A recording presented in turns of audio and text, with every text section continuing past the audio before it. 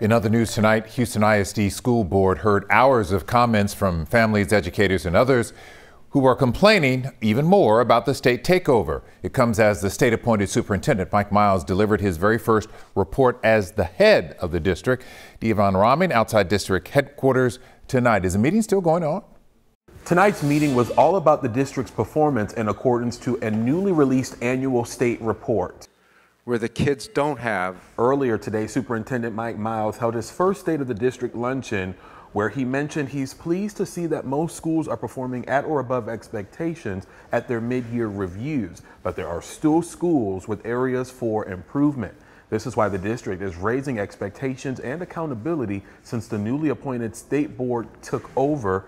It's a move leading to frustrations for some HISD educators and parents. You cover up your inadequacies by spreading propaganda, misinformation, disinformation, untruth, and junk science.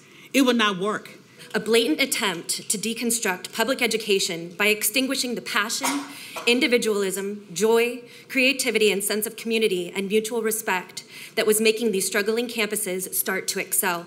The annual report released today highlights everything from academic performance, finances, to accreditation requirements.